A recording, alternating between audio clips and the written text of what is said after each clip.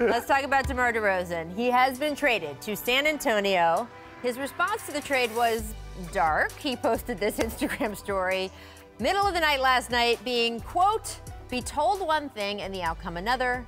Can't trust him. Ain't no loyalty in this game. Sell you out quick for a little bit of nothing. And then soon you'll understand. Don't disturb."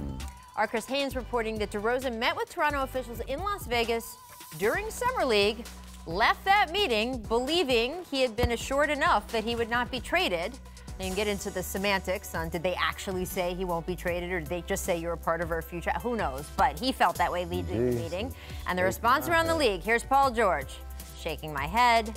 Isaiah Thomas tweeting, Isaiah Thomas. "Loyalty is just a word in this game." Shaking my head, a lot of head shaking. We'll roll through some of these other player tweets as we go here, but you're our front office expert. I mean, the players feel DeRozan deserved better treatment by Toronto. What do you think?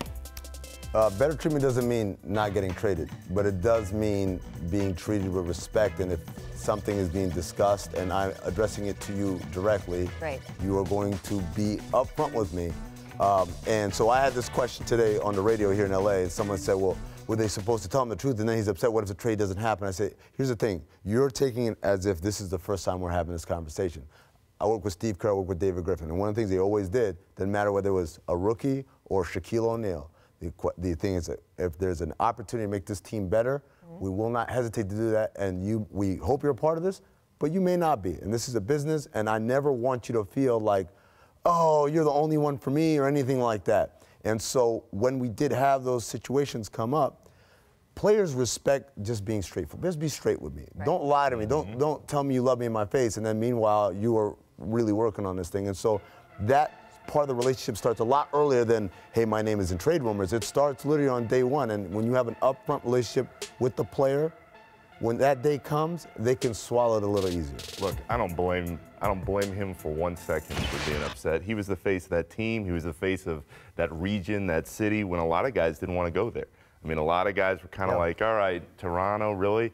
He took it all on. He took that mantle, and he enjoyed it. But people don't like being lied to, especially NBA players. And if you feel like you have been lied to, you're going to remember that, even if you do understand the business side of it. And that, I think, is the difference here. I feel like reading through the tea leaves, he feels like somebody told him something, and then the next day, someone told him something recently, not months ago. This was recently, and that's the big part. And we don't know, by the way, we haven't heard Masai Ujiri talk about this. We don't know the Raptors side of this story. I think every NBA player, and you saw Isaiah Thomas there, and he was a definite warning He's the poster child of this. He's the poster child for you could get, no matter what you give to a team, you could get traded.